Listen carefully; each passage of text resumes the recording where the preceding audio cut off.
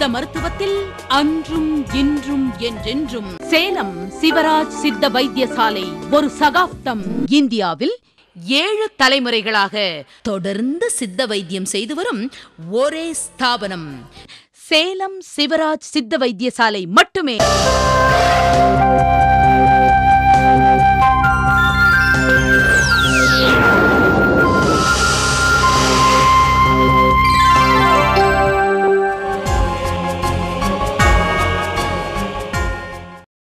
பரம்பரை நாம் முதல் தலைமுறை. தந்தை தாய் 2ஆம் தலைமுறை. பாட்டன் பாட்டி 3ஆம் தலைமுறை. பூட்டன் பூட்டி 4ஆம் தலைமுறை. ஓட்டன் ஓட்டி 5ஆம் தலைமுறை. சேயோன் சேயோல் 6ஆம் தலைமுறை. பரம்பரை 7ஆம் தலைமுறை. பரம்பரை பரம்பரை.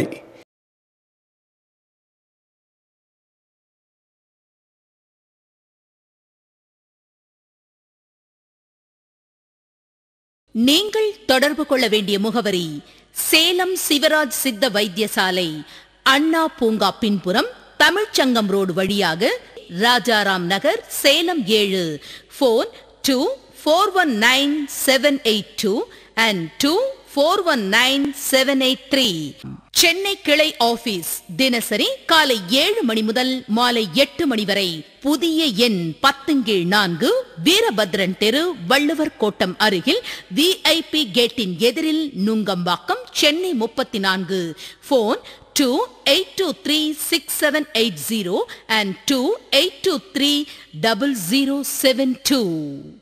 ஈரோடு கிளை ஆபீஸில் தினசரி காலை 8 மணி முதல் மாலை 7 மணி வரை.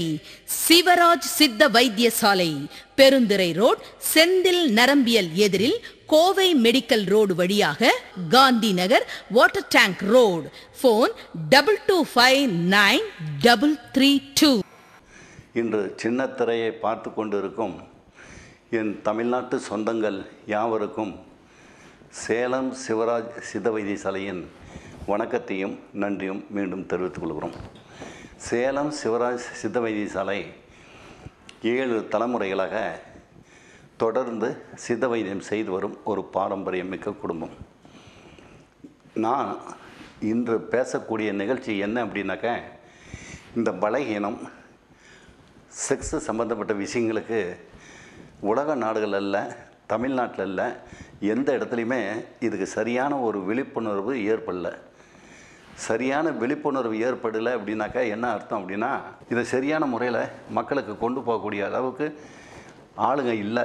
அப்படிங்கிறதுனால இதில் பாதிக்கப்பட்டு வரவங்க அதிகபட்சமாக என் மகன் போன்ற வாலிபர்களும் பேர பசங்களும் நிறைய இருக்காங்க.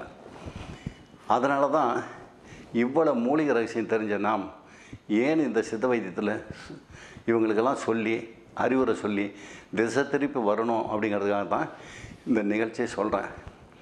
அதனால் தமிழ்நாட்டில் உள்ள என் சொந்தங்கள் யாவருமே இதை ஒரு 5 நிமிஷம் பார்த்தீங்கன்னா இது உங்களுக்கு ஒரு படிப்பினை அமையக்கூடிய அளவுக்கு, இன்றைக்கி இல்லை நாளைக்கு நாளான்னைக்கு இல்லை, யோகம் யோகம் வந்தாலும் இது ஒரு படிப்பினை அமையக்கூடிய அளவுக்கு இருக்கும். என்ன காரணம் அப்படின்னா, 75 வயசை தாண்டி போகிற சேலம் சிவராஜ் தாத்தா எவ்வளவு அனுபவ படிப்பு இருந்திருந்தால் இந்த விஷயத்தை சொல்ல முடியும் அப்படின்னு யோசனை பண்ணி பாருங்கள். இப்போ நிகழ்ச்சியை சொல்கிறேன். இன்றைக்கி தமிழ்நாட்டில் இந்த சுய இன்பம் அப்படிங்கிறதும் இந்த கைப்பழக்கம் அப்படிங்கிறதும் ரெண்டுக்கும் ஒரே அர்த்தம் தான். சுய இன்பம் என்னன்னா கைப்பழக்கம்னால ஒன்று தான்.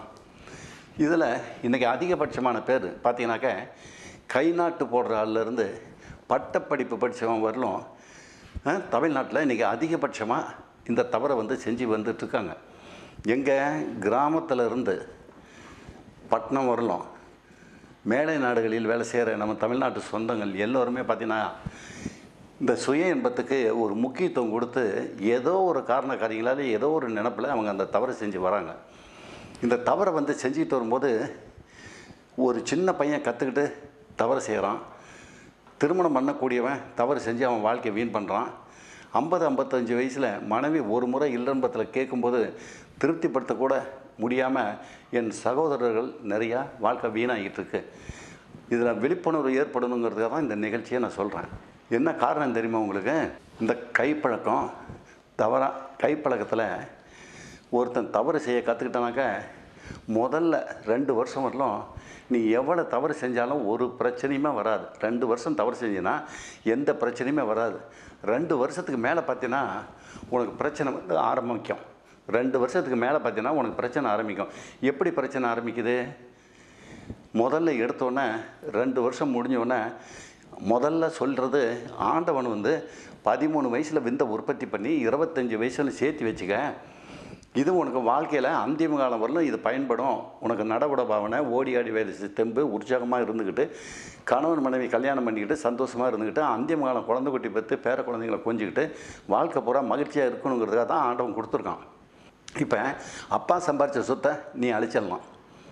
புரியுதா? அப்பா சம்பாரித்த சொத்தை நீ அழிக்கலாம். எந்த வயசில் வேணுமாலும் நீ சம்பாதிக்கலாம். ஆனால் விந்து கட்டுப்பாடு அப்படிங்கிறது ஒரு தடவை நீ அழித்து முடிச்சிட்டின்னா உலகத்தில் விலை மதிக்க முடியாதது விந்து கட்டுப்பாடுங்கிறது. ஆண்டவன் கொடுத்த சொத்து. இது உனக்கு குறைஞ்சி போச்சு அப்படின்னு கடையில் போய் வாங்க முடியுமா? எவ்வளோ பணத்தை கொடுத்தாலும் கடையில் வாங்க முடியுமா? வாங்க முடியாது. இல்லை, உன் கூட சேர்ந்து உன்னை தவறு செய்ய வச்சு உன் வாழ்க்கை வீண் பண்ணான நண்பன், அவங்ககிட்ட நீ ஏசம் கேட்க முடியுமா? கேட்க முடியாது. இல்லை, அப்பா அம்மாட்ட போய் நீ ஏசம் கேட்டு வாங்க முடியுமா? வாங்க முடியாது. இது உன் உடம்புலையே உற்பத்தி ஆகணும். பிறவியிலேயே உனக்கு உற்பத்தியாகி வரக்கூடிய முறையெல்லாம் ஆண்டவன் செஞ்சு வச்சுருக்கான். அதை நீ மனம் போன போக்கில் அடிக்கிற. நண்பன் சொன்னான், கேர்ள் ஃப்ரெண்டு சொன்னான், இந்த நிகழ்ச்சியை பார்த்தேன், அந்த படத்தை பார்த்தேன், இப்படி பார்த்தேன், அப்படி பார்த்தேன்னு சொல்லி தவறு செஞ்சதுக்கு காரண காரியங்களை கற்பிக்கிறான். அப்போ 1 வருஷம் 2 வருஷம் தவறு செய்யும்போது அவனை குணப்படுத்திடலாம் ஈஸியாக. பயப்பட வேண்டிய அவசியமே கடுகளவு கூட கிடையாது. அதே 3 வருஷம் 4 வருஷம் 5 வருஷம் 6 வருஷம் 8 வருஷமாக தப்பு செய்கிறான். எப்படி தப்பு செய்கிறான்? ஒரு நாளைக்கு 2 முறை 3 முறை 4 முறை கூட தவறு செய்கிறான் ஒரு நாளைக்கு. அந்த மாதிரி தவறு செஞ்சுட்டு வரும்போது என்ன ஆகுது? அவ்வளவும் ரத்தம் தானே. ஒரு சொட்டு சக்தியை வீண் பண்ணும்போது 60 சொட்டு ரத்தம் இருக்குதுன்னு நான் சொல்லியிருக்கேன். ஒரு முறைக்கு வெளிப்படுத்துறது வந்து 4.5 சொட்டு. அப்போ 240 சொட்டு ரத்தத்தை வீண் பண்ணுறல்ல. அப்போ ஒரு நாளைக்கு 2 முறை செய்கிற, 3 முறை செய்கிற. அந்த மாதிரி செய்யும்போது உடம்புல இருக்க சத்து பூரா படிப்படியாக குன்றிக்கிட்டே போகுது. 25 வயசுக்குள்ளே ஃபவுண்டேஷன் போட்டு ஸ்ட்ராங் பண்ணுன்னு சொல்லிகிட்டு இருக்கிறது கடவுள். நீ என்ன பண்ணுற? 13லேருந்து 25க்குள்ளே சுரண்டிக்கிட்டே வர. அங்கே அசிவாரம் எப்படி ஸ்ட்ராங்கில் நிற்கும்? எப்படி ஸ்ட்ராங்கில் நிற்கும்? அது ஸ்ட்ராங்கில் நிற்கலங்கும்போது தான் அதனுடைய அறிகுறியை காட்ட ஆரம்பிக்குது. அதனுடைய பலகீனத்தை உனக்கு வெளியே காட்டுது. எப்படி காட்டுது? சொல்லு பார்க்கலாம். கண்ணு, உன்னை தான் கேட்குறேன். தம்பி, உன்னை தான் கேட்குறேன். தங்கமான பையனா, உன்னை தான் கேட்குறேன். எப்படி காட்டுது சொல்லு? இப்போ கேட்டுக்க, தாத்தா சொல்கிறேன். முதல்ல கை கால் அசரிக்க காட்டும், ஞாபக சக்தி குறையும், தலை மயக்கம் வரும், தன்னைத்தானே நம்பக்கூடிய அளவு சக்தி கொடுக்காது, எதில் எடுத்தாலும் சந்தேக எண்ணங்கள். சாதாரணமாக வீட்டை பூட்டிகிட்டு போவேன், பூட்டினமான்னு உனக்கே சந்தேகம். அந்த அளவு ஞாபக சக்தி அப்படியே குறைச்சிக்கிட்டே வரும்போது இந்த கழுத்து இருக்கு இல்லையா, இந்த கழுத்துக்கு மேல் பகுதியும் இடுப்புனுடைய கீழ் குறுத்து, இடுப்புக்கு கீழேன்னு சொல்கிறோம்ல, அப்பா சாமி அப்படிமோ அந்த வலி வர ஆரம்பிக்கும். அந்த வலி வரும்போது நீ 5 வருஷத்தை தாண்டி தவறு செஞ்சு வந்துட்ட. அப்போ 5 வருஷம் தாண்டி வரும்போது என்னது, இந்த தவறு செஞ்சுட்டு வரும்போது கழுத்துக்கு மேலேயும் இடுப்பு கீழேயும் வலி வரும்போது உன் ஆண் உறுப்பினுடைய சைஸ் பார்த்தீங்கன்னா பிரம்மாண்டமாக இருக்கும். காய் பகுதி பார்த்தீங்கன்னா அப்படியே ஒரே பந்து மாதிரி இருக்கக்கூடியது. நீ இந்த தவறு செய்ய செய்ய செய்ய செய்ய அது தன்னுடைய வேலையை காட்டிக்கிட்டே இருக்கும். அது பாட்டுக்கு சிறுத்துக்கிட்டே வந்துக்கிட்டு இருக்கும். நீளம் எவ்வளோ இருந்ததோ அதிலிருந்து அப்படியே சிறுத்துக்கிட்டே வரும்.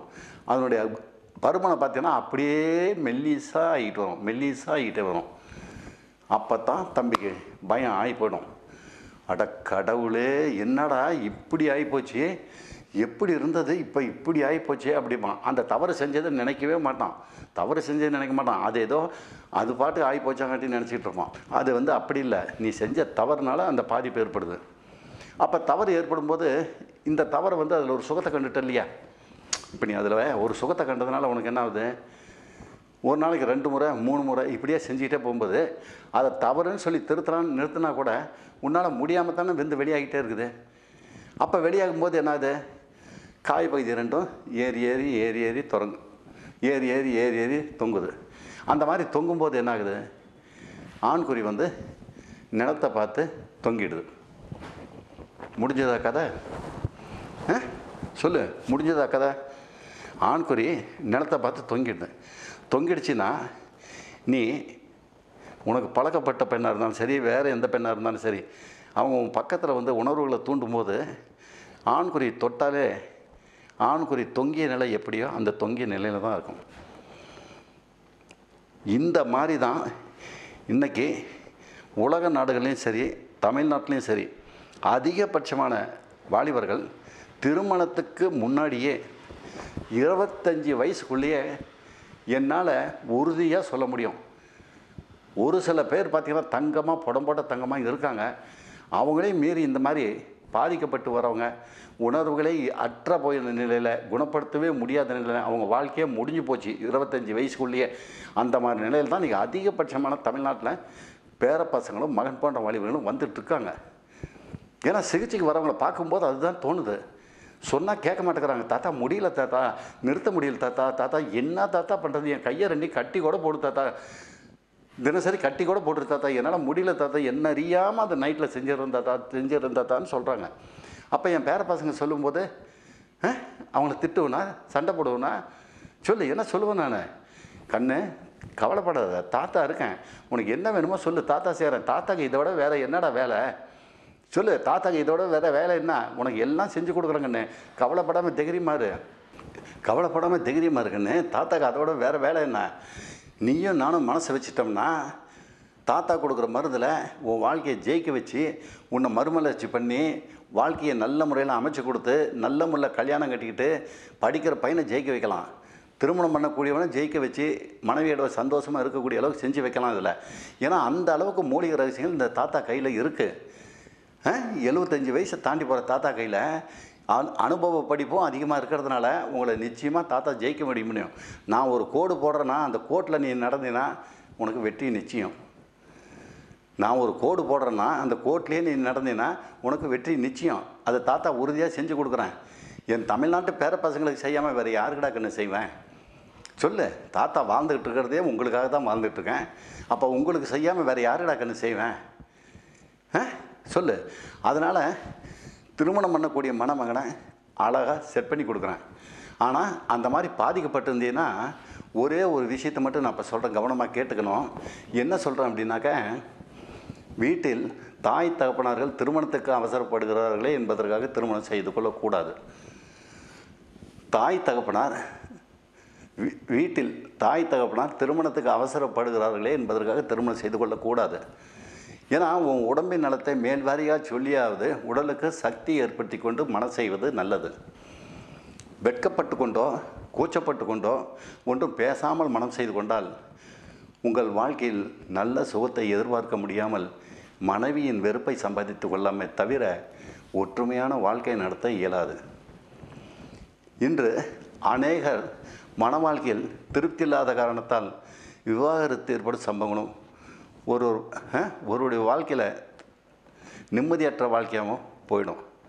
அதனால் இந்த மாதிரி எதில் பாதிக்கப்பட்டிருந்தாலும் சரி, நீ சுயன்பத்தில் எத்தனை வருஷம் செஞ்சுருந்தாலும் சரி, திருமணம் பண்ணுறதுக்கு பயமாக இருக்கிறதுனாலும் சரி, சேலம் சிவராஜ் தாத்தாட்ட காலையில் 7 மணிலேருந்து சாயந்தரம் 7 மணியில் வரலும் வந்து சந்தி. தாத்தா என் உயிரை கொடுத்து உன்னை காப்பாற்றி உன்னை முழு மனுஷனாக, தாத்தா சந்தோஷமாக இருக்கேன் தாத்தா, தாத்தா சந்தோஷமாக இருக்கேன் தாத்தான்னு நீ சொல்கிற அளவுக்கு உன்னை வாழ்த்தி அனுப்பி குணப்படுத்தி கொடுக்குறேன். போதுமா உனக்கு? இதை விட என்ன கண்ணு பெருசு? என் பேர பசங்களுக்கு செய்யாமல் வேறு யாருக்கு செய்ய போகிறேன்? அதனால் இந்த விஷயத்துக்கு நீங்கள் கோட்டை விட்டுறாதீங்க. ஏன்னா விட்டுட்டிங்கன்னா உங்கள் வாழ்க்கை வந்து பின் வாழ்க்கை ரொம்ப பாதிக்கப்பட்டு போயிடும். பாதிக்கப்பட்டு போச்சுன்னா நீங்கள் தமிழ்நாட்டில் ஒரு சாதனை செய்ய முடியாது. நீ நாட்டுக்கு சாதனை செய்யலை அப்படிங்கிறத பற்றி கவலை இல்லை. நீ உங்கள் வீட்டுக்காவது பெத்த தாய் தப்பினாருக்கு நீ ஒரு சாதனையை செஞ்சாகணும் அப்படிங்கிறதுனால தான். புரியுதா கண்ணு உனக்கு? அதனால் நீ பலகீனத்தில் எப்படி பாதிக்கப்பட்டிருந்தாலும் கவலைப்படாத. 1 வருஷம் தவறு செஞ்சுருந்தாலும் சரி, 2 வருஷம் தவறு செஞ்சுருந்தாலும் சரி, 5 வருஷம் தவறு செஞ்சுருந்தாலும் சரி, கவலைப்படாத. இதை நல்ல முறையில் குணப்படுத்தி உன் வாழ்க்கையை மகிழ்ச்சி பண்ணி கொடுக்கக்கூடிய அளவுக்கு தாத்தாட்ட மூலிகை ரகசியங்கள் இருக்குது. அதே மாதிரி திருமணம் பண்ணணுன்னா ஒரு சத்தியத்துக்கு கட்டுப்பட்டு, தர்மத்துக்கு கட்டுப்பட்டு, நியாயத்துக்கு கட்டுப்பட்டு நீங்கள் என்ன பண்ணணும் அப்படின்னா, பாதிக்கப்பட்டிருக்க அப்படின்னா அப்பா அம்மா சொன்னாங்கன்னா, அப்பா இந்த மாதிரி நான் தெரிஞ்சோ தெரியாமலோ தவறு பண்ணிட்டேன்பா, நீ முழு தவறு செஞ்சதையும் சொல்லாத. அப்பாட்ட எத்தனை வருஷம் தப்பு செஞ்சேன்னு சொல்லாத. ஏதோ தெரியலப்பா, எனக்கு தூக்கத்தில் சக்தி வெளியாகுது அப்படின்னு மட்டும் நீ சொன்னீங்கன்னா போதும். பெத்த தாய் தப்புனா சண்டை போட மாட்டாங்க, திட்ட மாட்டாங்க, அடிக்க மாட்டாங்க, மனசில் கவலைப்படுவாங்களே ஒழிய, இருந்தாலும் உன்னை நல்ல ஒரு மருத்துவர்கிட்ட கூட்டிகிட்டு போய் உன்னை காட்டி உன்னை நல்வழிப்படுத்தி உன்னை நல்ல முறையில் அனுப்பி வைப்பாங்க அப்படிங்கிறதுக்காக தான் இந்த நிகழ்ச்சின்னு நான் சொல்கிறேன்.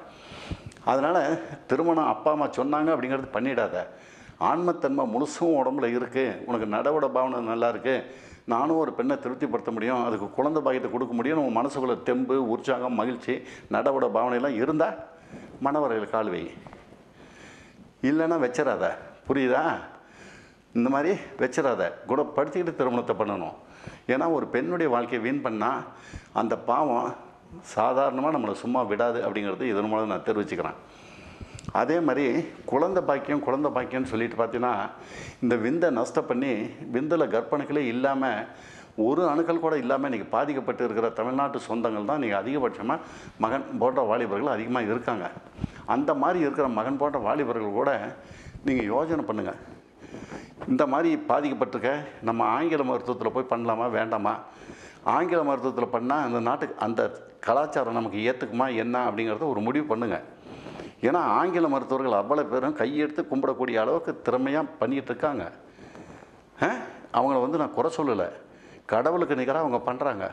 அதனால் அந்த மாதிரி போய் பண்ணணும் அப்படின்னா கூட நீங்கள் பண்ணிங்க. ஆனால் இந்த கலாச்சாரம் தமிழ்நாட்டில் பிறந்து தமிழ்நாட்டில் வளர்ந்த ஒரு ஆள் வேற ஒருத்தர் விந்தில் இருக்கிற கர்ப்பணுக்களை எடுத்து தான் குழந்தை பாக்கியத்துக்கு பண்ணணும் அப்படின்னா, உன் மனைவி கர்ப்பப்பைக்குள்ளே போய் தங்கிறது கணவனுடைய விந்தில் இருக்கிற கர்ப்பணுக்கள் போய் தங்கலை. ஏன்னா அவனுக்கு தான் இல்லைன்னு சர்டிஃபிகேட்டே கொடுத்துட்டாங்க. அப்போ உனக்கு குழந்தை பாக்கியம் உண்டாகுதுன்னா எப்படி உண்டாகும்? தேர்ட் பார்ட்டி அடுத்த ஆணுடைய விந்தில் இருக்கிற கர்ப்பணுக்கள் உன் மனைவிக்கு போய் சேருது. இந்த கலாச்சாரம் ஏற்றுக்க மாட்டாக்கண்ணே? சொல்லு, இந்த கலாச்சாரம் ஏற்றுக்குமா கண்ணை? ஏற்றுக்குமான்னு கேட்குறேன் நான் உன்னை. எனக்கு தெரியல. தாத்தாக்கு இந்த 75 வயசு ஆகி போயிடுச்சு. தாத்தா பைத்தியக்காரன் கேனனாக இருக்கிறேன் தாத்தா. தாத்தாவுக்கு தெரியல. சொல்லு, இந்த கலாச்சாரம் ஏற்றுக்குமா கண்ணு? உன் மனைவி, சொந்த மனைவி கர்ப்பப்பைக்குள்ளே உன்னுடைய கர்ப்பணுக்கள் இல்லை, வேற ஒருத்தர் கர்ப்பணுக்கள் போய் அதில் சேருது அப்படின்னா இந்த கலாச்சாரத்தை ஏற்றுக்கியா? நீ எப்படி தான் என்ன சொல்கிறதுன்னு எனக்கு தெரியல.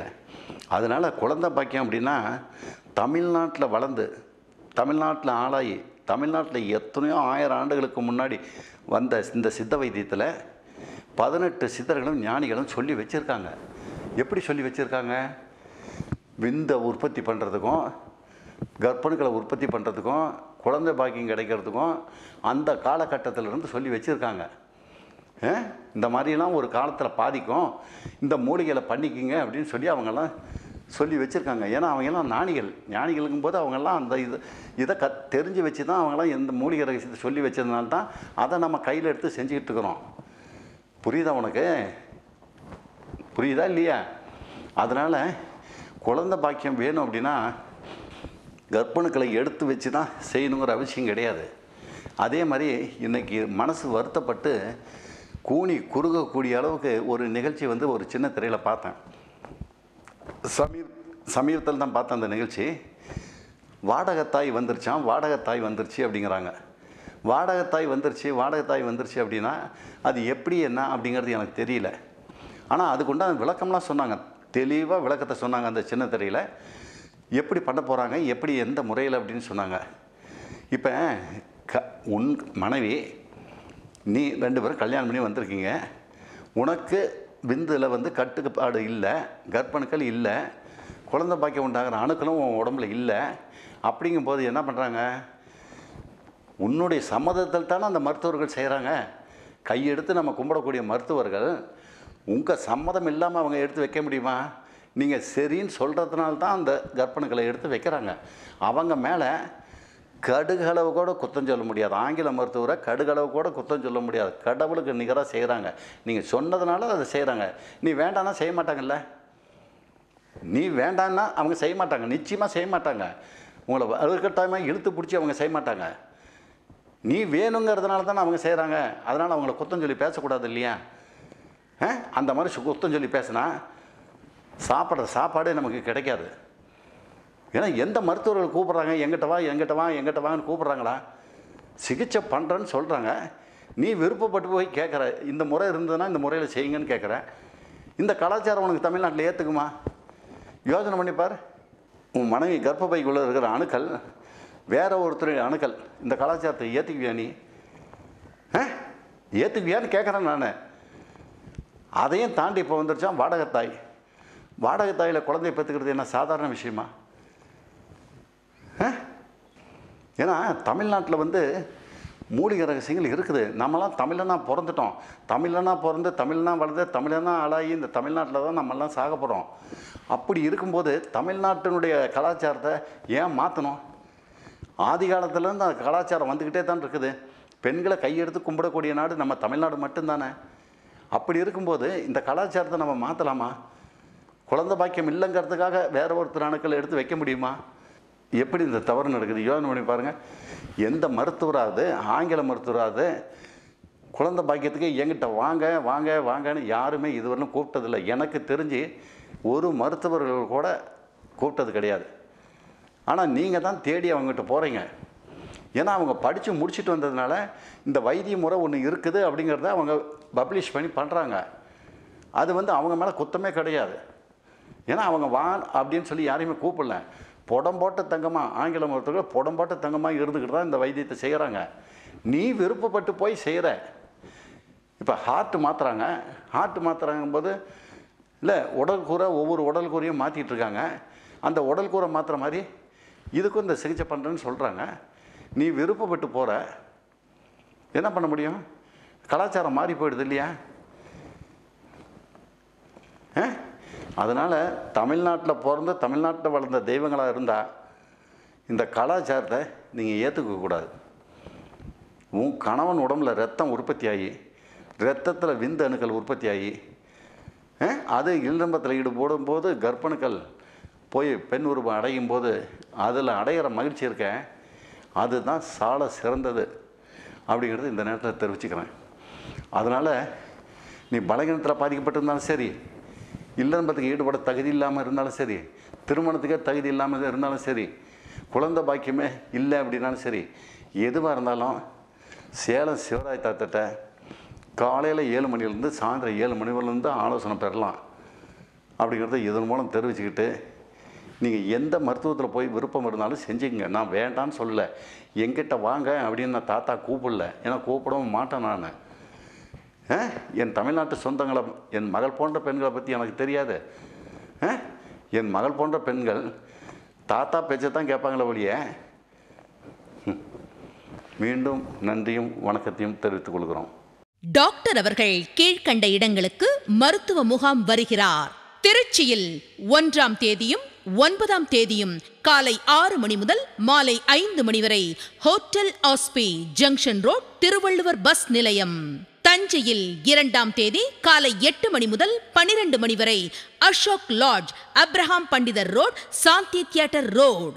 கும்பகோணம் 2ஆம் தேதி மதியம் 2 to 4 Thirumal lodge, John Selvaraj நகர், புதிய பஸ் நிலையம் அருகில். விழுப்புரத்தில் 3ஆம் தேதி காலை 6 மணி முதல் மதியம் 12 மணி வரை ஹோட்டல் ஆதித்யா, புதிய பஸ் நிலையம் எதிரில் ஆப்போசிட் தேர் விநாயகர் கோவில், KK நகர்.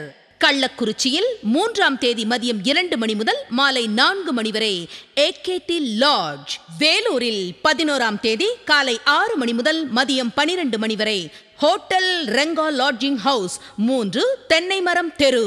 கோவையில் 13ஆம் தேதியும் 26ஆம் தேதியும் காலை 6 மணி முதல் மாலை 5 மணி வரை ஸ்ரீ லக்ஷ்மி லாட்ஜ், ராஜவீதி. திருப்பூரில் 1ஆம் தேதியும் 14ஆம் தேதியும் காலை 6 மணி முதல் மதியம் 12 மணி வரை SAP residency, 111 municipal office road. ஓசூரில் 16ஆம் தேதி காலை 6 மணி முதல் மாலை 5 மணி வரை. Hotel Dhananjaya Srinivasa complex, Bagalur road. நெல்லையில் 3 மற்றும் 23ஆம் தேதி காலை 6 மணி முதல் மாலை 5 மணி வரை. பரணி லாட்ஜ், பஸ் நிலையம் அருகில், மதுரை ரோடு. மதுரையில் 4ஆம் தேதி மற்றும் 22ஆம் தேதி காலை 6 மணி முதல் மாலை 4 மணி வரை. College house, town hall road. நாகர்கோவிலில் 2ஆம் தேதி காலை 6 மணி முதல் மாலை 5 மணி வரை. Hotel Ganga palace, KP road, Chettikulam junction அருகில். திண்டுக்கல் 24ஆம் தேதி காலை 6 to 12. Hotel Aishwarya, Spencer compound, bus நிலையம் அருகில். கடலூரில் 11ஆம் தேதி காலை 6 மணி முதல் மதியம் 12 மணி வரை. Hotel car lodge, 62, Lawrence road. சிதம்பரத்தில் 11ஆம் தேதி மதியம் 2 மணி முதல் மாலை 5 மணி வரை. MAT லாட்ஜ், 24, SP கோயில். மாயவரத்தில் 12ஆம் தேதி காலை 6 மணி முதல் மதியம் 12 மணி வரை. பஸ் நிலையம் அருகில். நாகப்பட்டினத்தில் 12ஆம் தேதி மதியம் 2 மணி முதல் மாலை 5 மணி வரை. பூம்புகார் லாட்ஜ், புதிய பஸ் நிலையம் அருகில். மன்னார்குடியில் 13ஆம் தேதி காலை 6 மணி முதல் மதியம் 12 மணி வரை. ஹோட்டல் காவேரி லாட்ஜ், புதிய பஸ் நிலையம் அருகில். புதுக்கோட்டையில் 13ஆம் தேதி மதியம் 2 மணி முதல் மாலை 5 மணி வரை. ஹோட்டல் ராயல் பார்க், புதிய பஸ் நிலையம் எதிரில். கரூரில் 14ஆம் தேதி காலை 6 மணி முதல் மதியம் 12 மணி வரை. ஆர்த்தி ஹோட்டல், தின்னப்பா தியேட்டர் அருகில், பஸ் நிலையம் அருகில். கிருஷ்ணகிரியில் 20ஆம் தேதி காலை 6 மணி முதல் மதியம் 12 மணி வரை. ஸ்ரீ வெங்கடேஸ்வரா லாட்ஜ், எண் 239, பெங்களூர் ரோடு. திருப்பத்தூரில் 20ஆம் தேதி மதியம் 2 மணி முதல் மாலை 5 மணி வரை. சுந்தர் லாட்ஜ், 35, கிருஷ்ணகிரி ரோட், வேலூர் மாவட்டம். ஆரணி 21ஆம் தேதி காலை 6 மணி முதல் மதியம் 12 மணி வரை. கன்யா லாட்ஜ், பெரிய கடை வீதி. திருவண்ணாமலையில் 21ஆம் தேதி மதியம் 2 மணி முதல் மாலை 5 மணி வரை. ராதா லாட்ஜ், 94, சின்னக்கடை தெரு.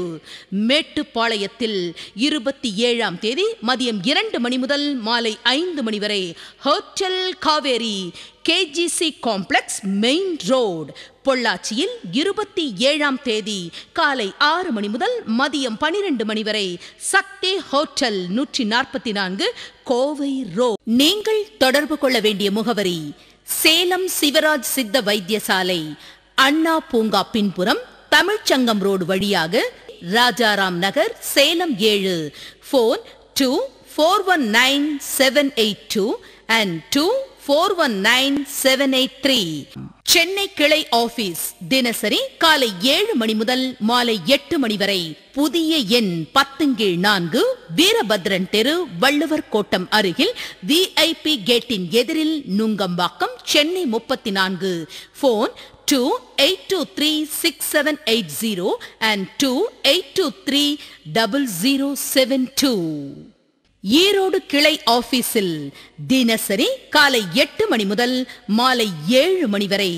சிவராஜ் சித்த வைத்தியசாலை, பெருந்துறை ரோட், செந்தில் நரம்பியல் எதிரில், கோவை மெடிக்கல் ரோடு வழியாக, Gandhi Nagar, water tank road. Phone 2259-332.